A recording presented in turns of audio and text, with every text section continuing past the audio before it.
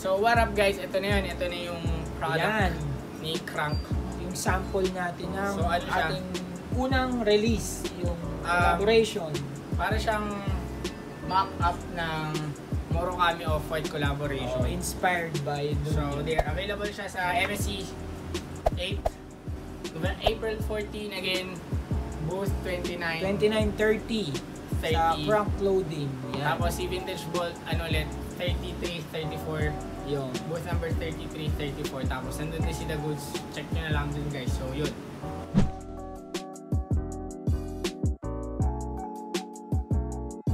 So, what up yun? Nandito tayo ulit sa Vintage Bolt. So, lagi tayo nandito. Halos bahay na natin to. And ayun, I'm with Miggy, designer and owner of Krunk Clothing Company. So, there. Meron kaming collab ni Miggy. Oo, abangan nyo yun. Release na siya, di ba? Release na siya, pero i-re-release din natin siya sa Manila Sneaker Expo. Kasi yung pre-order is tapos na. Thank you sa nag-avail. Sa mga nag-avail, tsaka sa meet up namin kanina si Boss Arvin. Thank you so much. Nagpa-picture pa. So yun, bali, papakita namin yung shirt kasi nandun siya. Tapos, ngayon, hindi tayo ngayon para sa outfit challenge. Actually, hindi siya outfit challenge. Medyo, it's more of hype beast outfit challenge. Outfit challenge din pala. Kung papakita lang namin sa inyo magkano ba yung cost ng isang hype outfit dito sa Philippines. Subukan natin siyang gawing hype talaga pero as much as possible, mura lang. So as cheap as friendly. As cheap as possible. So ayun, titingnan natin kung ano yung meron dito sa inventory ni Vintage Bolt ngayon. Yung updated kasi lagi naman tayo nandito eh. So ito sa jackets. Ito as far as I know, sinuot siya ni Al James. Parang ginamit siya ni Al James. Medyo vintage siya. So, parang racing jacket siya. Hindi ganyan yung hanap natin, Miggy, kasi summer na. Oo, mainit to. As much as possible yung ano tayo, yung... Kasi si Miggy yung magbibigay sa akin ngayon eh. Parang susubukan niya ibayin yung kung paano ako manamit. So, ayun. So, ito kaya, Miggy. Kaso, ano rin eh, no? Oo, okay siya kaya lang, ano eh, medyo... Parang for summer, mainit siya. Though maganda yung ano niya. Ano siya, easy, kalabasa season 4. Kalabasa na ano, season 4. Sleeves. Pero makapal yung material. So ano. Medyo ano, parang ayokong mag-vape. Kasi, di ba, sobrang dami ko ng vape na medyo parang gusto mag-try na ibang brand naman. Fan kasi siya nun eh. Sobrang fan ako ng vape eh. So, eto, Miggy, tingin. Ayan, so, Supreme. Pwede din naman. Ano siya, Supreme, di ako familiar, pero di kasi ako ganun kaano sa Supreme. Maganda siya, size medium. Oo, kaya lang parang medyo malaki yung sizing niya kasi alam naman natin, Supreme US brand yan, so medyo malaking sizing. So parang pag sa'yo naman, okay naman, kaya lang parang malaki lang. So pwede check din tayo na iba pa, baka may mas more on Asian yung ano, mga sukat ganyan. And guys, susubukan natin na probably less than 5K lang yung kasama na yung fit ng sapatos kung may makakuha tayong sapatos. So, yun. Meron tong mga sapatos si Gio. Titingnan natin siya mamaya. Nakita ko, dahil Asian country nga tayo at ang fitting natin ay Asian, ito, original fake. Maganda. Actually, ang ganda niya. Iba siya, no? Embroidered. Hindi siya katulad ng Uniqlo. Embroidered siya. Tapos may backprint siya. Yan. So, yun. Tingnan natin kung may iba pa tayong makikita. Pero, so, natin to. Yan. Yung size 2, medium din yan. So, sa mga hindi nakakaalam, yung original fake, yan talaga yung brand ni Brian Donnelly, which is, kilala natin bilang si Cos. Yan. So, yan yun. So, yun. I-ano natin siya. Itatabi na natin siya, sasama natin siya sa pagpipilian natin. Regarding sa MSE, yun, meron akong incoming 3 vlogs after that.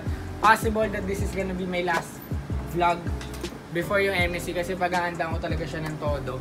So, tatlo yun and probably, ano yun, Tagalog vlog, English vlog, it depends. Depende talaga kasi yun, alam niyo naman, marami na nagsabi, huwag daw mag-English. Pero, ang hirap eh, kasi target talaga natin yung ganun eh. Ito, maganda rin siya. Yung bagay sa summer kasi stripes. Siguro natin papakita sa kanila lahat ng ano kasi napakaraming choices talaga dito. Namin, pero papakita namin sa inyo yung, pakita mo naman muna yung fit ko ngayon kung mag-iiba ba talaga siya or what. Pwede rin tong Supreme, kaso yun nga, hindi tayo kasi summer. Logo. So, pwede mo akong i-hype fit, MSC shirt, 500. Uniqlo, di ko alam kung magkano, basta yun. Dover Street Market, Air Max 1. Tingnan natin kung ano yung magiging difference niya mamaya. So, ayun. Dito naman tayo sa mga sapatos si Gio. Tapos meron din pala mga bag dito si Gio, pero hindi ko na siya titignan or hindi na tayo kukuha ng bag kasi more on hype siya, Louis Vuitton. Less than 500 nga lang yung, less than 5K lang talaga yung budget. High-end. High-end talaga siya. High fashion, yan. Dito tayo sa mga sapatos. Kanina, nag-scan na ako, may nakita na ako na ilan. Ito, Flyknit Tracer. Para siyang yung Tokyo Sunset, no? Oo. Hindi ko alam kung ito yung kulay na yun, yung Japan exclusive. So, isa na to sa choice ko. Yan, mga trainers. Tatabi na natin siya. Tapos, meron din siya na itong Spiridon na sabi dad shoe vibe. The dad shoe vibe. Sabi nila ito daw yung most comfortable sneaker ng Nike ngayon. Sabi nila sa ngayon. So, ewan ko. Kasi never ko pang na-try. Size 11 siya pero maliit yung sizing niya. Subukan ko siya. Ikaw, Miggy, tingin mo, ano bang magandang... Ikaw kasi ano yung medyo OG head ka talaga ito. SB. Yan, SB. What you think? Ito okay din kasi since summer, alam na, uso yung mga summer. Shorts. Oo, mga shorts. Ganyan. So, yung print niya, tie-dye. So, Nike SB mid tie-dye. Ayan. So, ito, size 8. Yan. So, parang kasya naman to sa'yo. Pero, syempre, dahil nga summer, tas iba yung look. Alam natin na more on subukan natin iba. SB head ka. So, maganda to, pero para doon sa gagawin nating fit mo. So, 80s na talaga siya. Parang... Ito, subukan natin to kasi feeling ko kasya siya eh. Ayan. Pero size 11. Tingnan natin kung ano yung bagay. Tabi na rin natin siya. So, ayun. Feeling ko may enough choice na. Tingin mo, Miggy. Jordan 1 KO, pero medyo malaki ata. Oo, not a fan 10.5 to eh. Oo, malaki. 10.5, so not a fan din of Jordan 1 KO, pero ayun. So, siguro Ike Cortez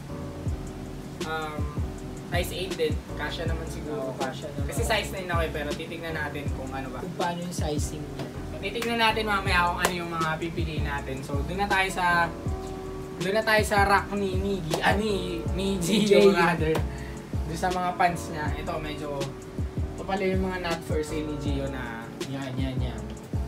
Tashan Riders for the very controversial, biglang tumaas. Pakita ko lang, pasensya na Gio, pinakailaman ko na naman yung mga sapatos mo. Jordan 1. Jordan 1 si Gio, Nike SB. Nike SB. SBB, sorry. SBB. So, ayun. Shattered So, back. ito, hindi tayo pwede kumuha dito kasi kay Gio ngayon. Dito yung mga pants niya. Na kanina, nung mga pwede kong gamitin. Kaso na ito, tape na parang track pants, no? Parang 6 pocket ba? Parang pero sobrang, parang cargo na track pants. mga pang techwear. Techwear siya, pero sobrang laki niya XL. Tapos meron din siyang mga Louis Vuitton na pants. Yeah, LV. Di ba ako neto mukhang rockstar.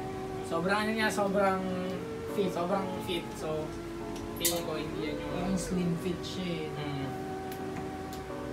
Or shorts kaya?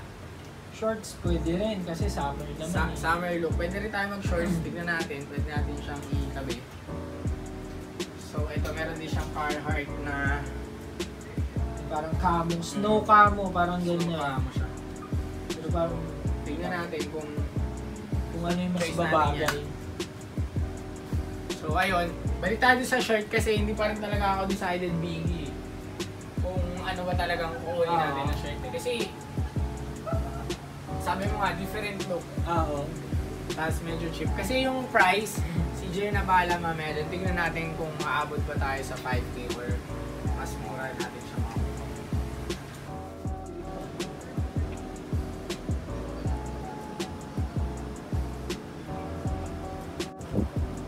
So, ayan, nakabuo na tayo ng panibago niyang outfit. So, saan tayo magsa-start? Mag-start muna tayo sa baba muna para pataas, ganyan. So, ayan, nakakita tayo ng Visvim na shoes for 5K. Ayan, so 5K siya. So, hindi kasi, kumbaga, hindi ka naman usual na nagsusot ng ganyan, pero to create yung parang summer na vibe or parang summer look. Yan, okay siya. Tapos yung Yeezy na season 1 na shorts. So, 4K yan. Parang ash gray yung colorway. Tapos, basic lang na original fake na shirt yung napili natin kanina. So, yan, 1.5. Original fake. Tapos, yung sling niya na 8. Yan, perfect sa mga cellphone, wallet, card. Pag gusto mong maningil. Oo, kung gusto mo daw maningil, ganyan. Tsaka yung kanyang palas na cap. Yan, so yung palas, parang staple siya na cap, pang summer, pang kahit ano, parang pwede tayo na sa lahat. So, 1.5. So, ayan. So, ayun na guys. Tignan na, comment nyo na lang kung ano yung masasabi nyo sa outfit na ginawa ni Mickey. And actually ni Gio, dalawa silang gumawa. Ayaw lang magpakita ni Gio kasi lagi na siyang nandito eh. So, ayun. So, ayun guys. Till next time. Peace.